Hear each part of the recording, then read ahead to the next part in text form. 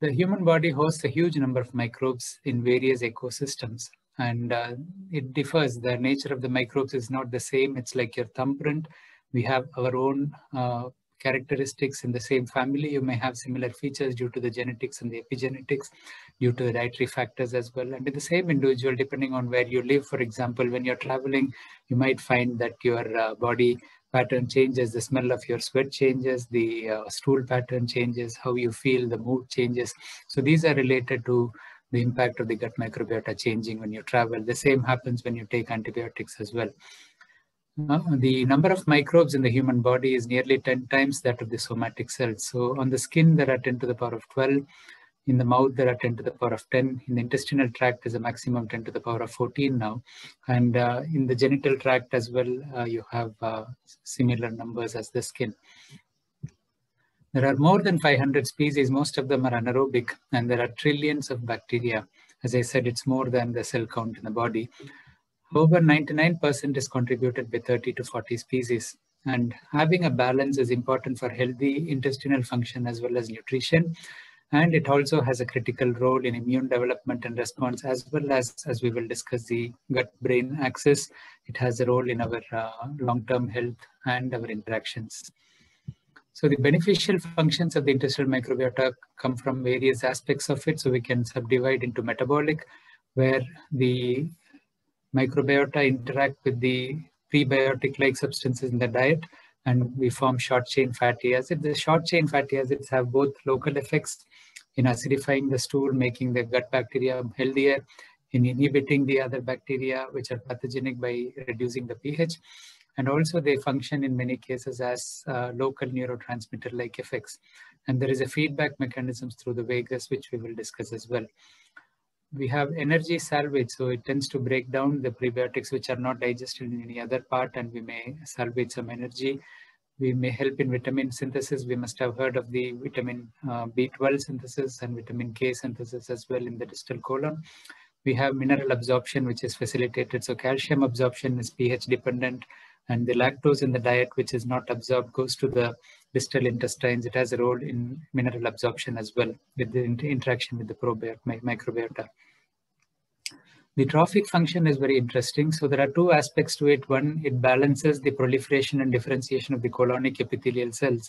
So by maintaining a healthy balance, it's able to maintain the mucus film layer, the thickness of the mucus film layer, and as well as the health of the mucosa. So when we talk of premature babies, for example, this health is disturbed. So the mucosal layer is not protecting enough. The toll-like receptors are activated, and this is one of the reasons why necrotizing enterocolitis is more common when there is dysbiosis.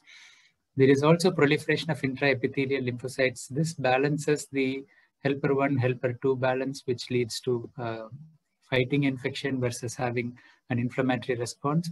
As you know, if the milieu is disturbed and you have more inflammation, we have cytokine production.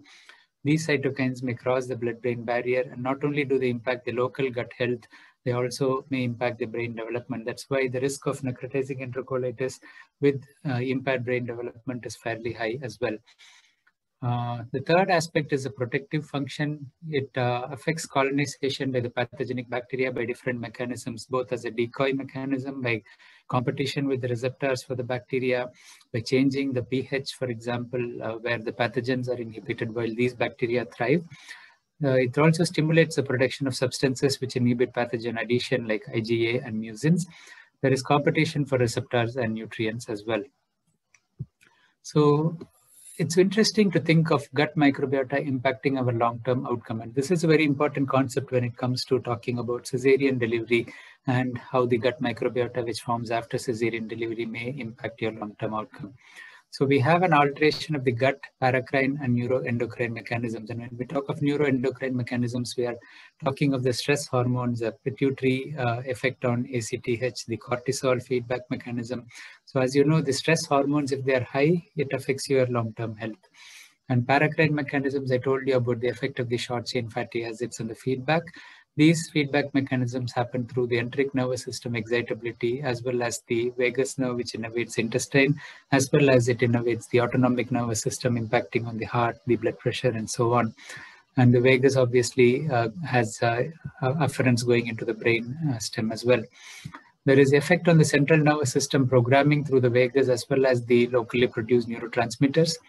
There is modification of the immune system. I mentioned about the balance of the pro and anti-inflammatory effects, impact on cell repair, apoptosis, etc., which have impact on the long-term health. So, for example, inflammatory bowel disease may happen if your balance is disturbed.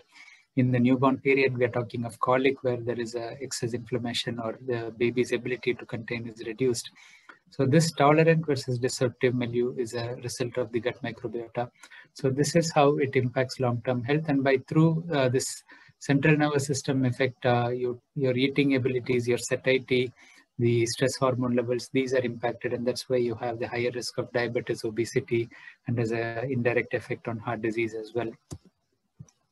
So this is summarizing the same. I mean, we have the human diet, the carbohydrate, which is the prebiotic part, the lactose, the fructooligosaccharides, galactooligosaccharides that we consume, the fat and the protein, of course, and the gut microbiota, whatever it is there may be factors that modify it as well.